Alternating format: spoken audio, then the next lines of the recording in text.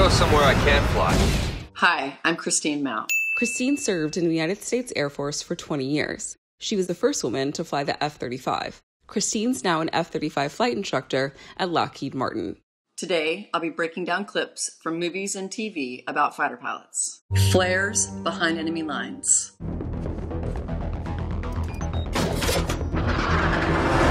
What is it? We're being painted! We're being painted means that there is a SAM site on the ground that is seeing you on their radar. SAM is a surface-to-air missile. Single missile tracking on it. What they're depicting here is kind of a mix between a radar-guided missile and an infrared-guided missile. We need a bigger heat decoy. In the fighter community, we don't say heat decoys, we say flares. Try to break the lock!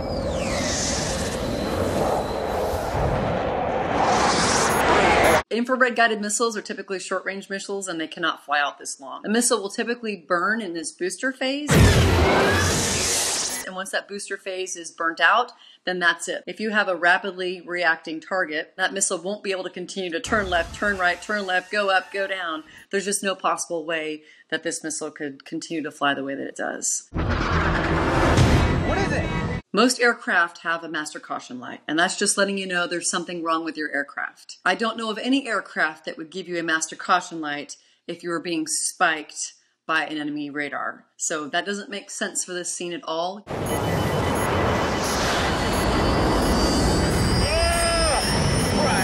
This airplane climbs straight up, which is the opposite thing from what you want to do. Oh, absolutely. If you've got an infrared guided missile tracking on you, the number one thing you need to do is to maneuver your aircraft and put out flares. They hardly put out any flares at all. Put out decoy flares. Copy. Now, climbing up high is giving this infrared guided missile a nice blue uncluttered background for it to be able to track on you since it's a heat-seeking missile. What they should have done is stay down low and continue to fly within these canyons because they're hiding closer to the ground, so there's a lot of infrared clutter. So the missile never locks on them to begin with and is never launched. Aren't you gonna miss all this excitement? Outrunning an F-22, Iron Man. Hit it.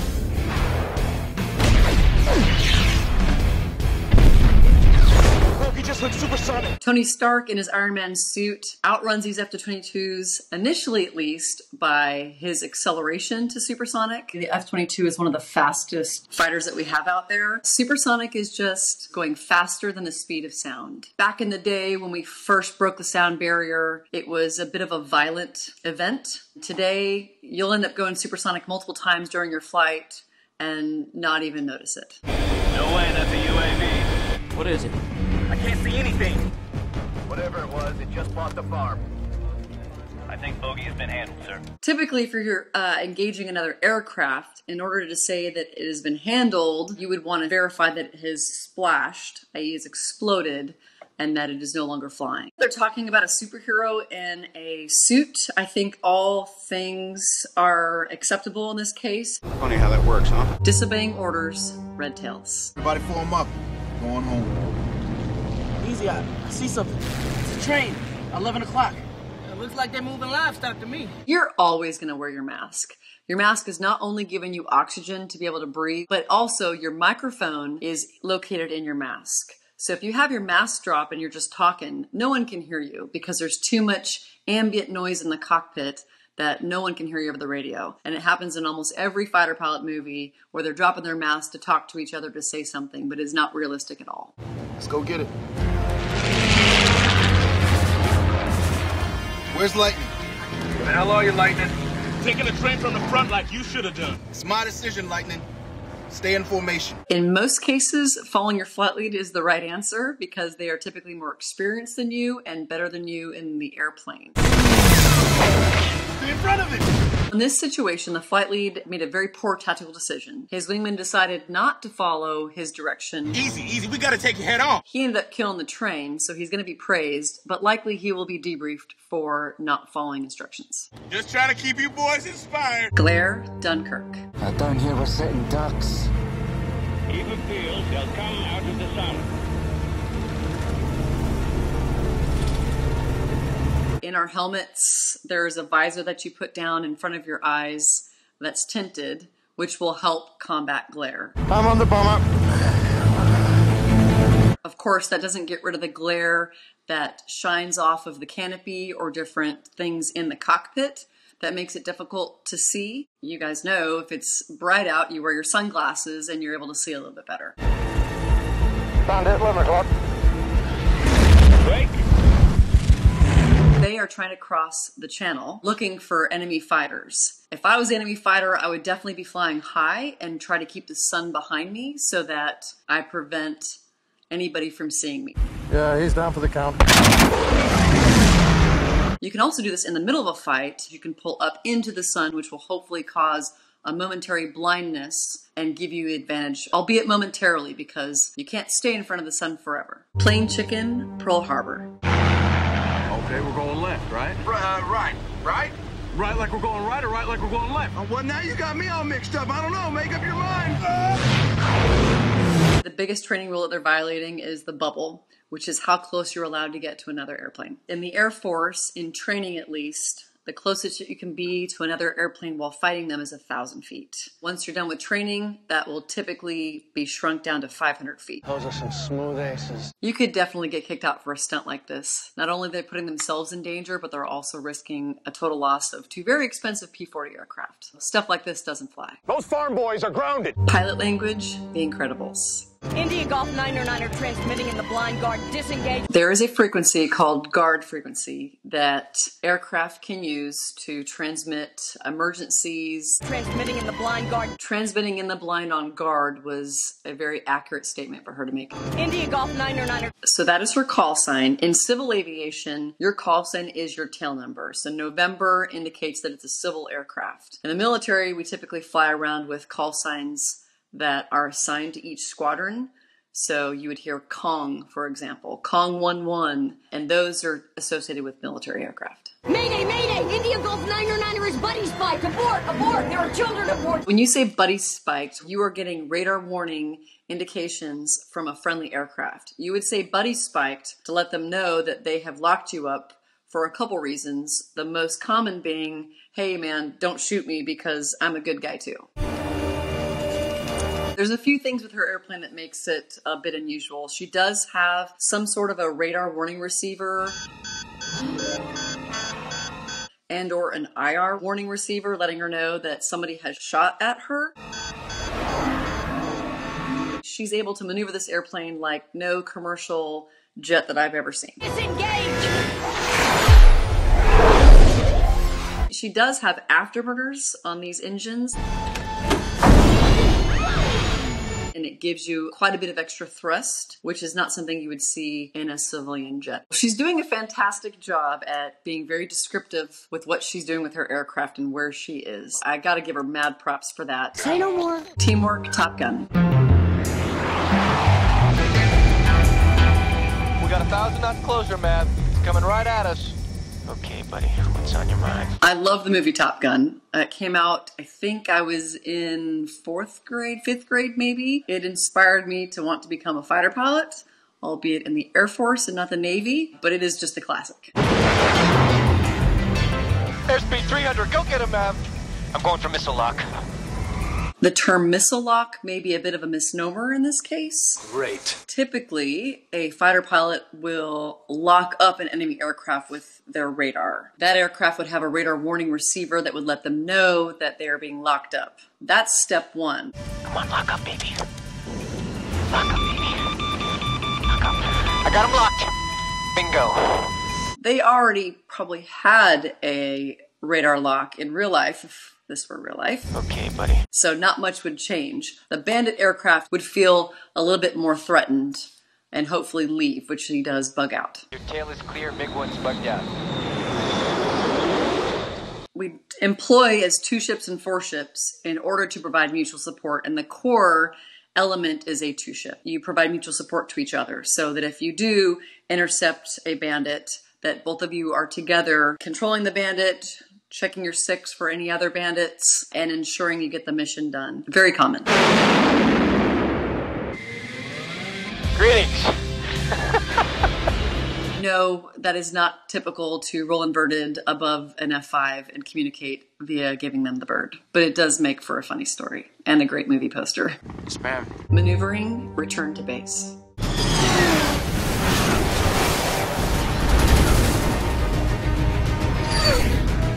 So typically we fly low levels around 500 feet and roughly about 500 knots. You can certainly fly lower than that, but if you're talking 500 knots at 200 feet, your margin for error is very, very small. In fact, your time to die is so low that any one little mistake and you're going to impact the ground. Time to die is a concept where if you are flying level flight at low altitude, your time to die is the time it takes for you to impact the ground. If you're in a slight descent and you're 50 feet off the ground going supersonic, your time to die is about a half a second. But to fly underneath a bridge, to try to gun somebody low altitude, to be going almost supersonic at 50 feet off the ground, that is very unrealistic.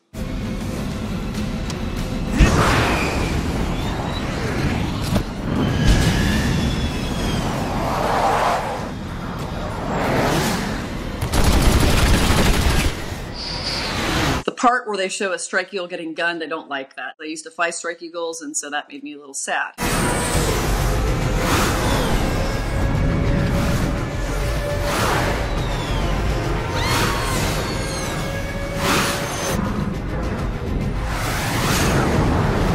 Turn radius of a fighter aircraft, we'll call it, is about a half a mile. They're low altitude, so their turn radius will be a little bit smaller because the air is thicker. However, these guys are turning around skyscrapers very tightly.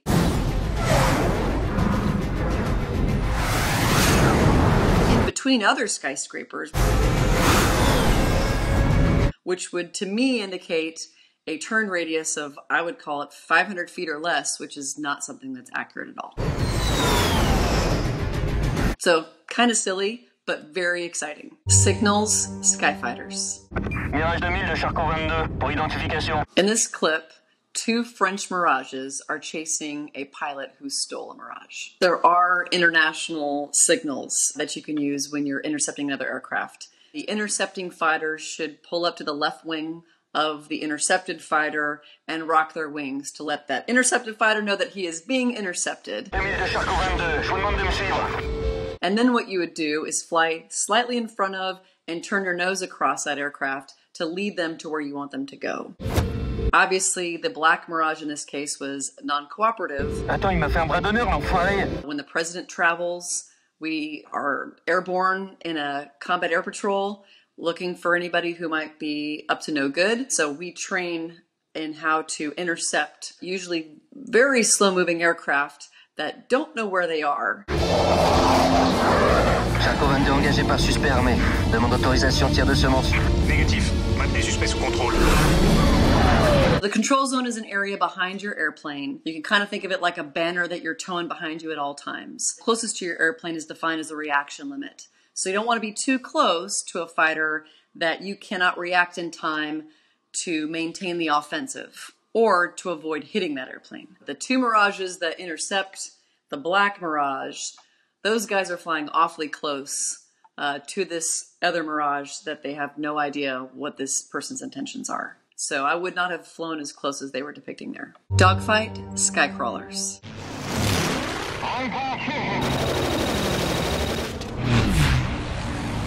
You see this maneuver a lot. Hit the brakes, he'll fly right by. In flight school, we learned the term go up, blow up, because it's not that effective. So if you've got the airspeed to go vertical and you are a defensive fighter, then you certainly could. But when you do so, you are opening up your turn circle because God's G is pulling you down and you're going straight up. So you're very predictable and you open up your turn circle. So it's potentially a lot easier for the offender to just continue to pull a little bit harder and gun you in the process, and so you end up dying. So I would say it is not very common in real life. For an anime film, they accurately depicted the dynamic environment of fighting another airplane, but I don't necessarily think that the moves that they used were the most accurate. Coffin Corner, Green Lantern.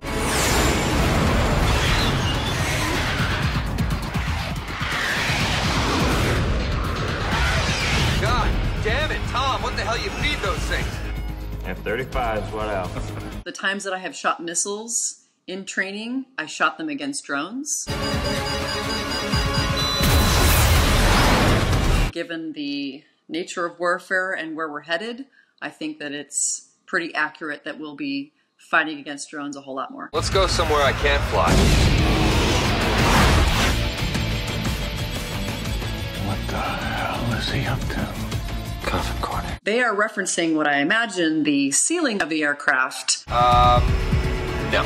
Where the drones can no longer operate because of whatever limitation that they have. The coffin corner, as they reference it in this movie, I have absolutely no idea. We do use the term aircraft ceiling. And the ceiling of an aircraft, which is also the maximum altitude that it can be flown at, could be driven by physiological restrictions, or it could be driven by engine restrictions. How about rules of engagement set ceiling at 50,000 feet? ROE, or rules of engagement, are simply just the rules that you have to abide by as you're out there fighting. Compressor stall. Compressor stall. Now his engine, it said compressor stall, which, by the way, is not what the F-35 will tell you, but that's okay. So the engine said compressor stall, and yet it still continued to burn. It sort of looked like it coughed a little bit, but then as he went downhill, it clearly recovered itself. Yes! Fuel calculation, Dunkirk. Check fuel, Fortis 1 and 2. 70 gallons. 68 gallons, Fortis liter. They are referencing gallons in this clip, which is how all of these fighters measured their fuel back in the day. Modern fighters today don't measure their fuel in gallons. They measure them in thousands of pounds. And you have to check your fuel regularly. Fortis 2, what's your fuel? You want to make sure it's feeding accurately. Can you turn back? No. I'm fairly confident it's just a gauge. That there's no trapped gas, and make sure that you're checking it so that you don't overfly your bingo fuel. Bingo fuel means you have to stop what you're doing and head home now, or else you won't have enough gas to make it. Understood. Conclusion. I enjoyed watching all of the clips. They were very entertaining and humorous in how inaccurate they are in a lot of ways. But as far as talking about fighter pilot stuff, I could do that all day long. If you're interested in becoming a fighter pilot, I would absolutely encourage you to do that. It is an outstanding career, very rewarding, very challenging, very fun.